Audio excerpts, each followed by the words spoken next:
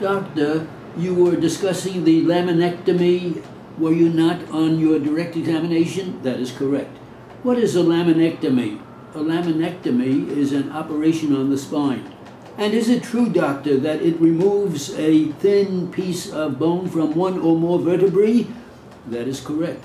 And this piece of bone, called the lamina, form part of the protective arch that covers the spinal cord and runs over the root of a spinal nerve. Doctor, removing the laminae or lamina helps to widen a spinal canal, does it? Well, that has become narrowed, yes, as a result of age-related degenerative changes.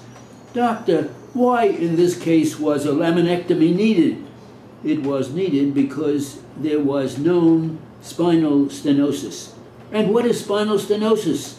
This is associated with enlargement of the facet joints between the vertebrae, which increases pressure on the spinal nerve roots.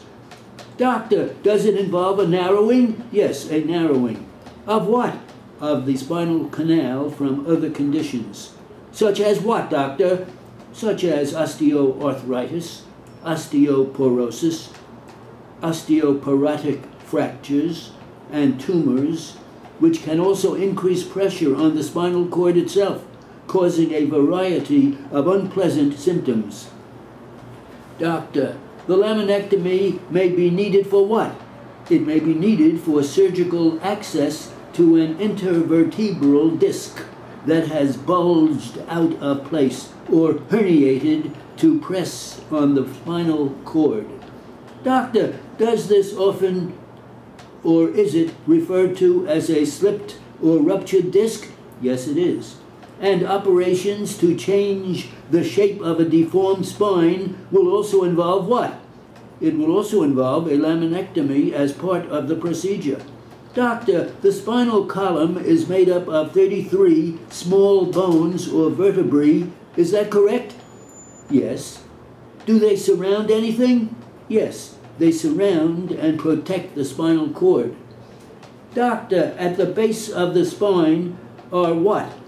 At the base of the spine are the 5 sacral vertebrae, which are fused to form the sacrum, and the 4 coccygeal vertebrae are fused into the coccyx, or tailbone, in the upper part of the spine, the 7 cervical or neck, 12 thoracic, and 5 lumbar vertebrae interlock as in a series of sliding joints that give your backbone flexibility.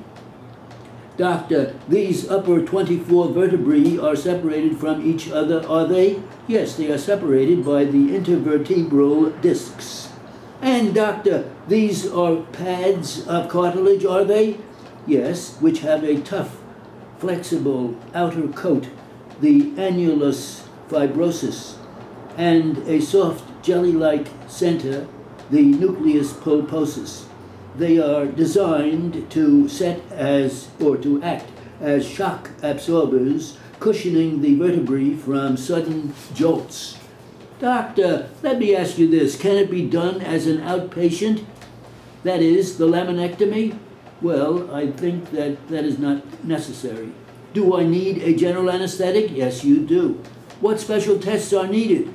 Well, the diagnosis is usually made on symptoms and examinations, the plain X-ray and myelography, in which a special dye is injected in a region, that is the subarachnoid space, surrounding the spinal cord to outline it on X-ray.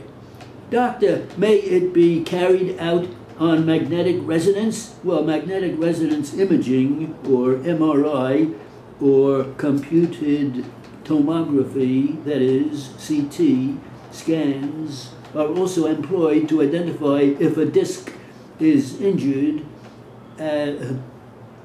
or if spinal cord compression is present. Doctor, what about an electromyography? An electromyography is a test that measures nerve impulses to muscles and may also be suggested in this instance with this patient. How long does the surgery take? It takes from 30 minutes to 1 hour. What is the mortality rate, doctor? That is, you mean how long will he be in the hospital? No, I want to know what the mortality rate is. Well, the usual stay in the hospital is for an average of 2 to 3 days. How expensive is it? How many are performed in the U.S. each year? Around 230,000 laminectomies are performed in the U.S. each year. Just over half of patients are male. There is a trend toward inpatient procedures becoming less common as more non-surgical alternatives and minimal spinal surgical operations become available. Doctor, is it not true that over 860,000 outpatient procedures, including injections, are carried out annually to treat intervertebral disc disorders? That is the statistic that is bandied about.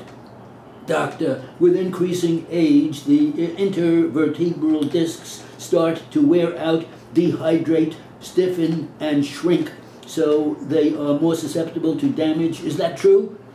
This can weaken the protective fibrous outer coat so that the soft center, the nucleus pulposus, bulges through under pressure. If it bulges forward, it may cause any symptoms. If it bulges backward, however, it protrudes into the spinal canal and may press on the root of a spinal nerve or on the spinal cord itself to cause symptomatology. Doctor, the laminectomy allows what? It allows surgical access to the disc. And, doctor, so that it can be removed or reshaped? Yes, as part of a lumbar discectomy. Doctor, this discectomy is the excision of a disc? That is correct. And the factors that increase the chance of a disc herniating include what?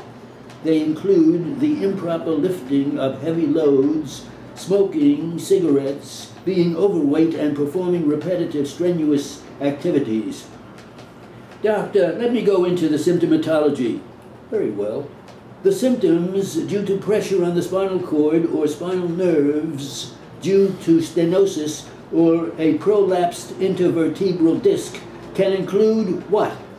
They can include back pain, which can be severe enough to cause immobility, pains shooting down the leg, or sciatica, or arms if a cervical disc is involved, the leg pain on walking, claudication, that is, weakness, numbness, or tingling sensations in one or both legs, arms, or a buttock, burning sensations in the spine, shoulders, neck, or arm, and finally, the difficulty with or loss of bladder or bowel control.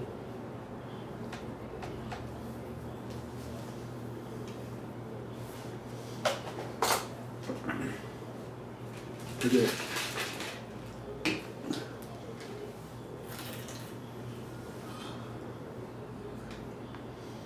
I'll give you some common medical words in there,